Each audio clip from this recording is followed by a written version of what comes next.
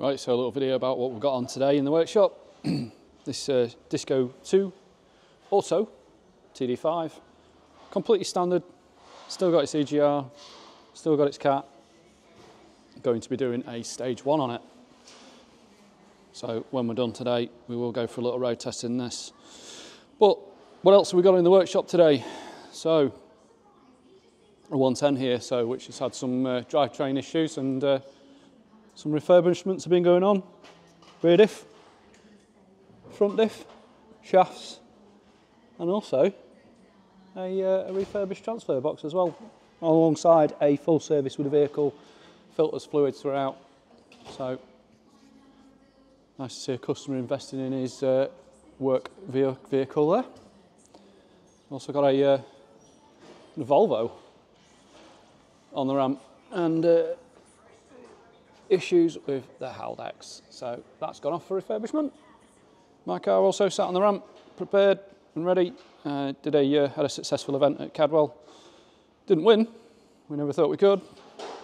We did a good lap time, so happy with where the car is at the minute. Next one's Brands Hatch.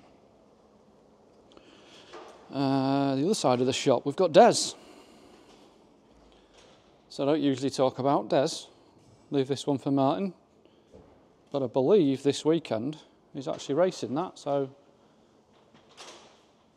pretty much prepared.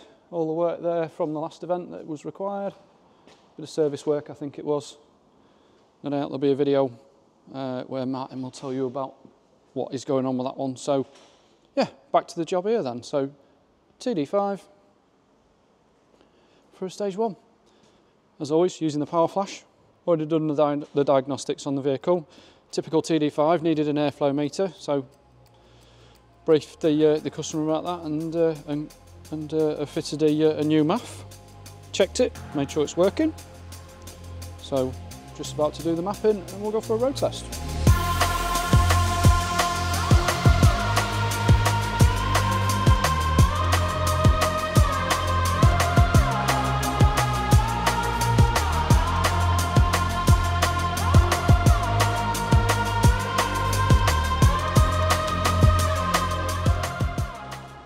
Right, so that's the map loaded onto the ECU. The vehicle's now running.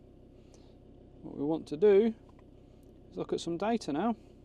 So I've already selected some parameters.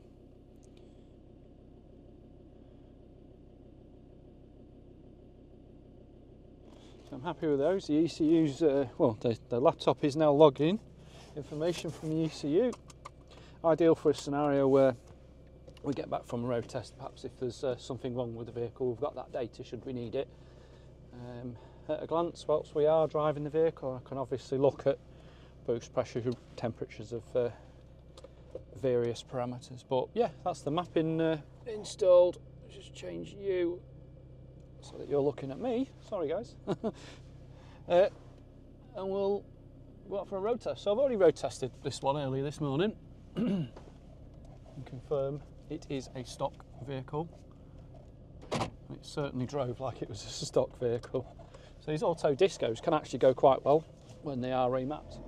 And something as simple as just a stage 1 can really bring them up to speed. It already feels more responsive, just that little bit of throttle input. Yes, we have fitted a new airflow meter on it as well, so that will help of course, but we'll just build some temperature up into the vehicle and make sure it's boosting and fueling and delivering power correctly. It feels loads better, way better than it did do earlier on. So leaving the industrial estate now. If you don't know where a live tuning is, Fairfield Industrial Estate in Louth, Lincolnshire. Pretty much in the centre of the estate.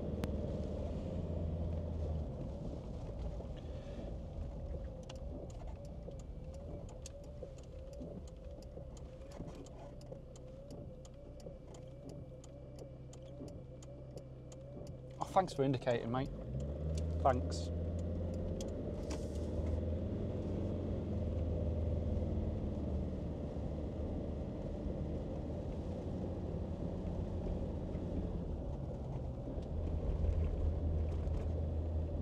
So 96,000 miles on this Disco. And drives nice. Chassis still tight. Transmission axles feel good. Brakes feel good on it.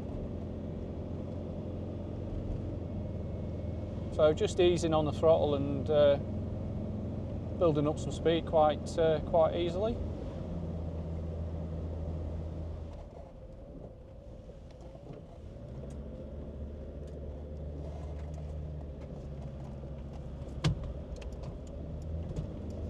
Let's give it a squirt.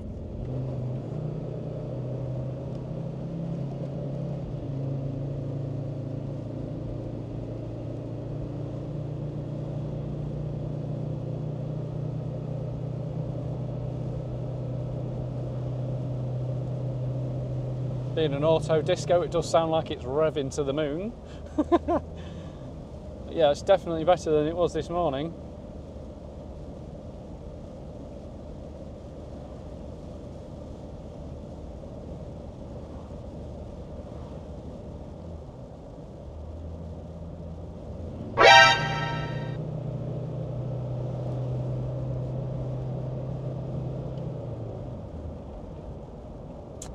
And I don't think it's right.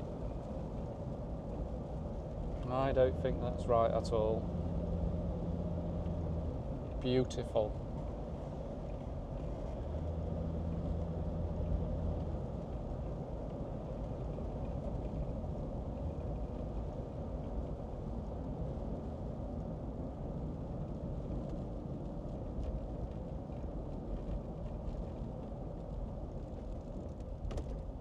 So when I say it doesn't seem right, this should accelerate harder than it is doing.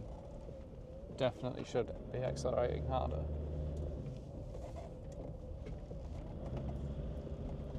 So we'll pop back to the shop, look at the logs from the power flash, see if we can figure out what's going on.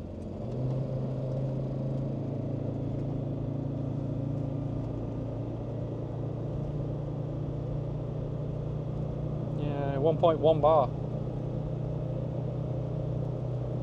Does it need a boost modulator? Maybe. Maybe it just needs a boost modulator. Let's get back to the shop and get it figured out. Stay tuned.